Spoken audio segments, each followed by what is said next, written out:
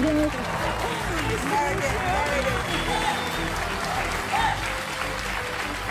Hello, everybody, and welcome to Millionaire. If you are a fan of American Idol, you might recognize today's first contestant.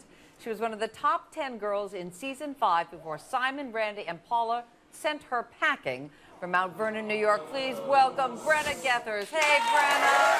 Hi, Meredith. Hi,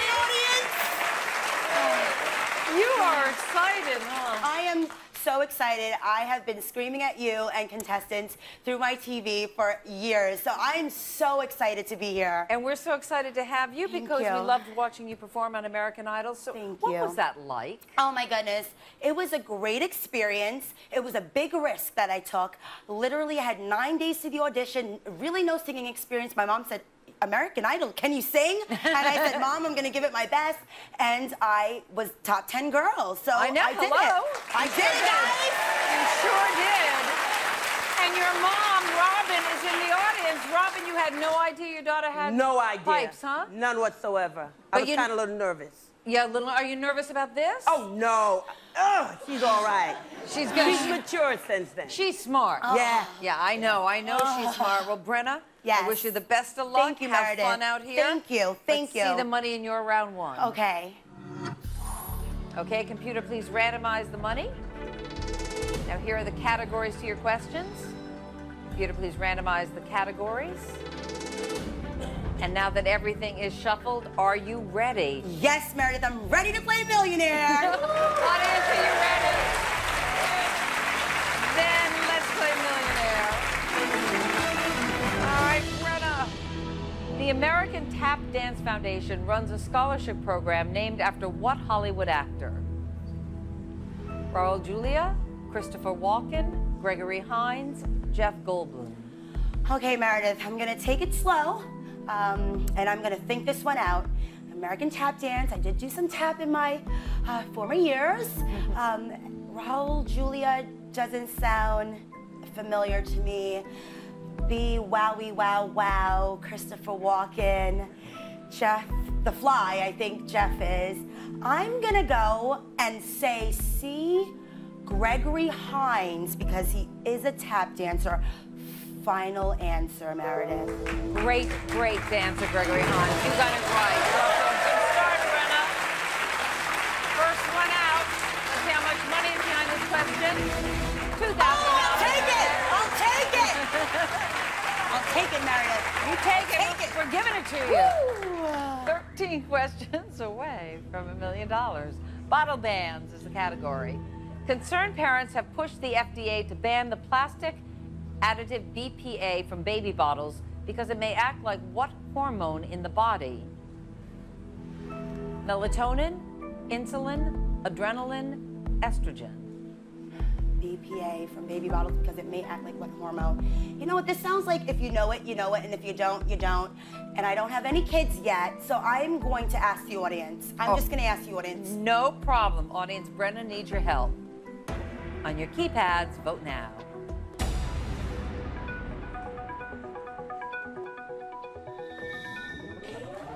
62% believe it is estrogen.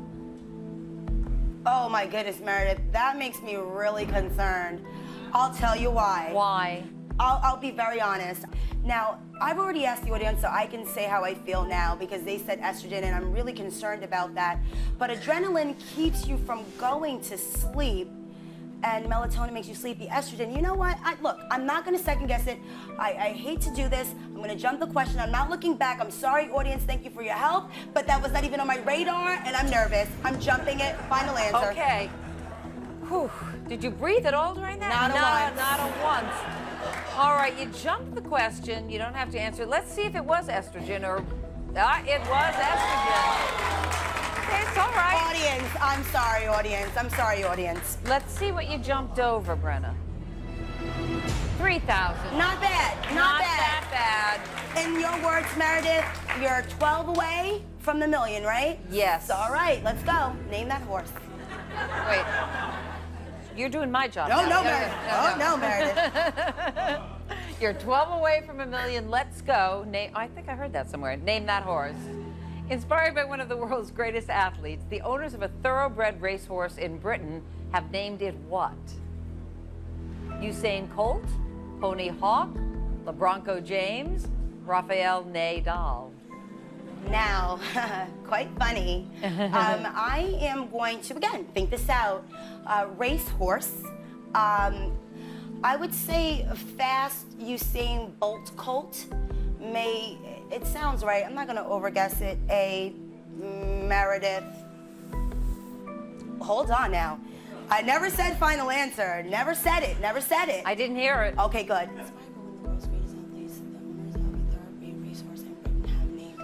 What? I'm going to say Usain Colt, a final answer. It is Usain Colt. I'm glad you went for it, Brenna. All right, kiddo, let's see how much money is behind this question. You have 2,000 so far in your bank. Let's add to that another 20. Oh my God! Brenna's giving her mom, Robin, a big hug. We're going to take a break and see what's got more money.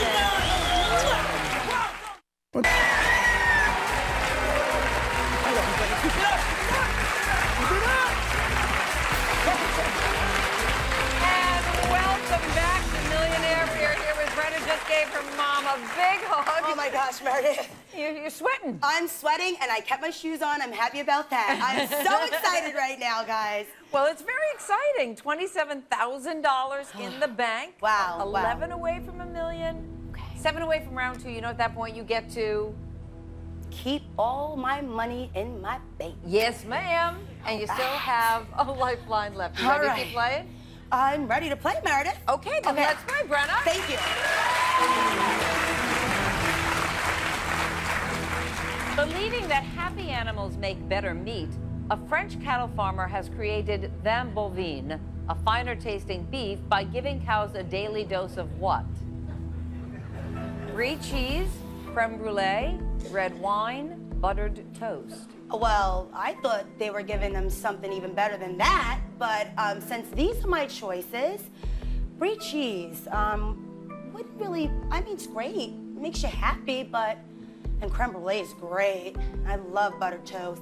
You know, every day walking to school, I used to get some buttered toast and a little hot chocolate, so that would make me happy, but I'm gonna just be really logical about this one. Vin bovine, I don't know too much French, but vin, I believe, is wine. Bovine is bovine, without the E.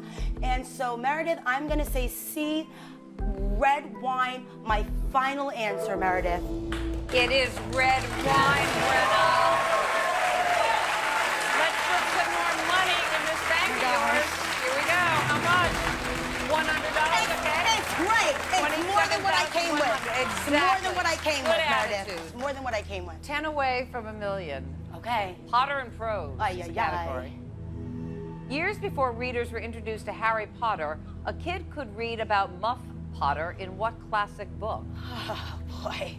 Oliver Twist, The Call of the Wild, The Adventures of Tom Sawyer, To Kill a Mockingbird.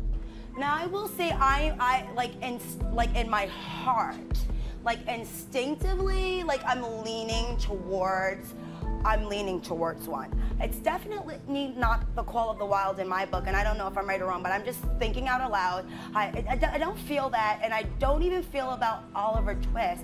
I'm leaning more towards To Kill a Mockingbird for some reason, but gosh, I read that back in the 1900s. Yeah, I did. You know what, Meredith? I have more money than I came with, and you know, I just don't want to risk it. And of course, everyone wants to go into round 2 with like every lifeline, but that's just not the cards that I was dealt today. So I am going to jump the question. Final answer, just jump it, guys. Okay, we're going to jump the question. How to play. Let's see what the correct answer is.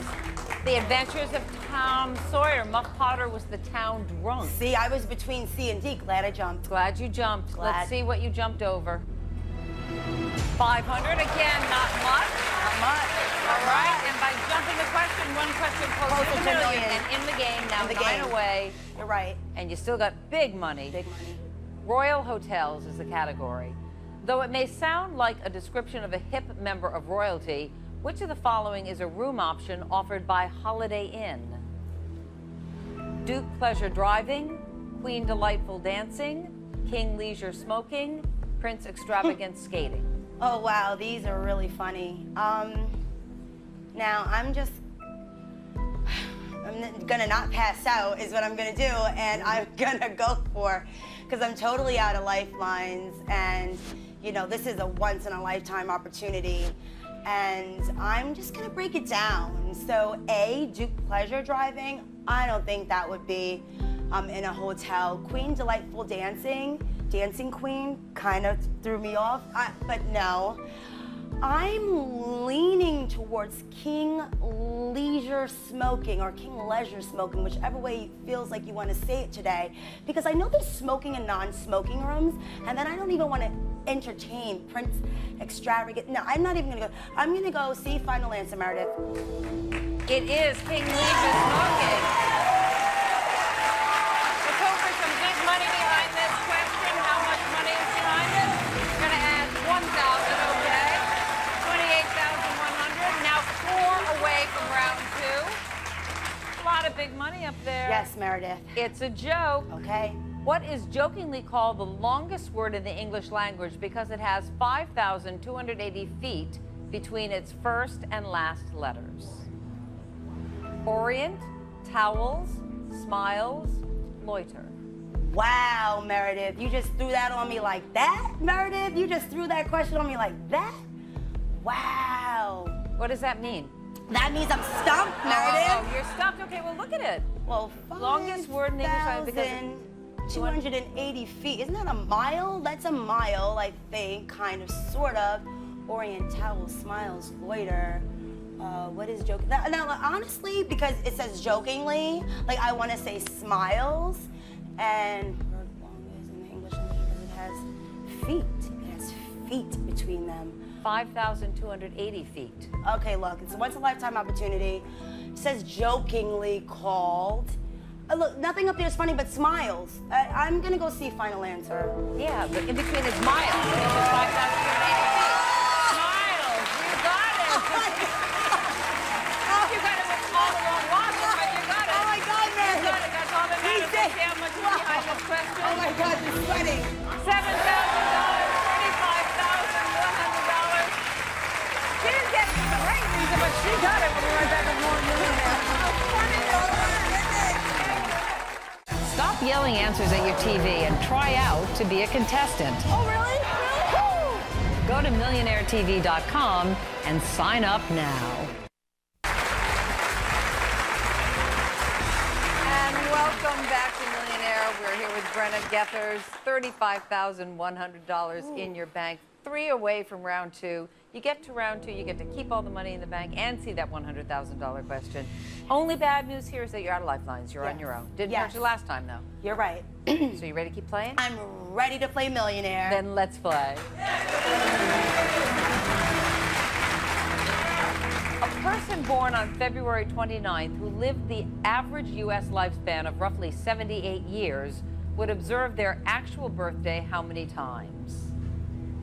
10, 12, 19, 25. Okay, so this is obviously a math question. And that means that's a leap year, baby. And then that means they celebrate every 4 years like the Olympics or like an election. So it really is a math question, which isn't my best subject. But I'm gonna think this out, and I'm gonna need to take some time to do so. No problem. Don't judge, America.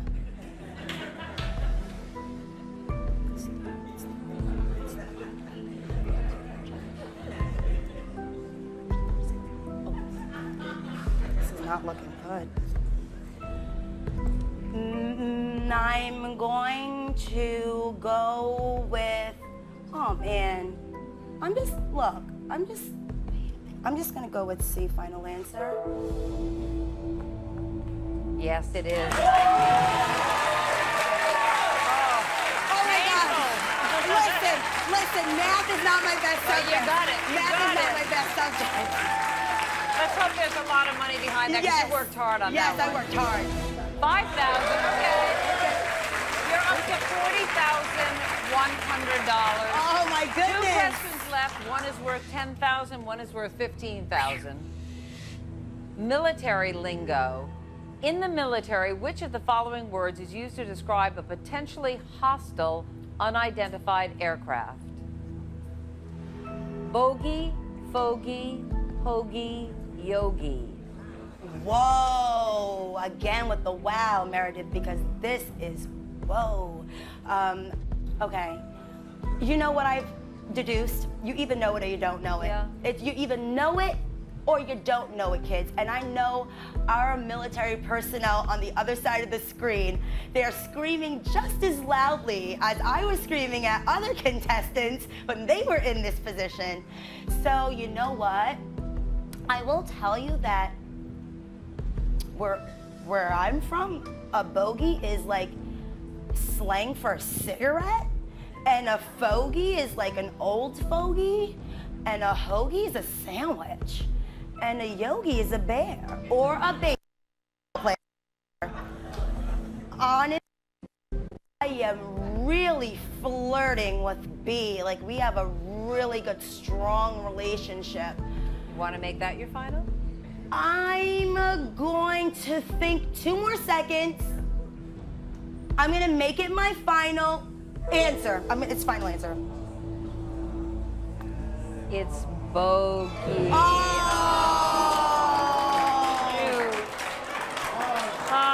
Brenna, I'm sorry. But It's you all were right, great. Meredith. It was $1,000 richer, millionaire, and meeting you. Thank you, baby. Thank you so much. We'll be right back with more Millionaire right after this. Welcome back to Millionaire. We are almost out of time, so instead of starting a new game, we're going to give one of our audience members a shot at winning $1,000. And our lucky audience member is Leslie Brown. Leslie Brown.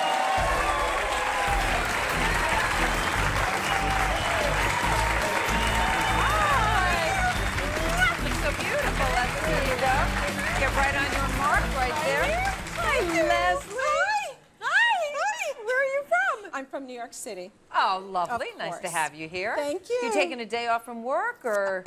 Yes. Oh. Do they know you're here? No. Okay. Well, what are you going to say when they find out? That I was having a good time. Good. That's the right attitude. Yes. All right, Leslie. So here's how it works. You're going to see what would have been Brenda's next question. If she hadn't lost, you get it right, you're going to win $1,000. Which you may need when they fire your butt for not being there, okay? So, are you ready? I'm ready. Audience, are you ready? Then let's play Millionaire. Where are the Knock Meal Down Mountains? England, Australia, Ireland, Canada. Let's see. Knock Meal Down. Knock Meal Down. Well, Knock Meal Down sounds a little Irish. I don't think it's Canada. Knock Meal Down. Oh boy. So it could be England or Ireland. Or it could be Australia, but Australia is not known for its mountains. You know what? I think I'm going to go with my gut. I'm going to go with C, Ireland. Final answer? Final answer. Your gut is good. It is Ireland.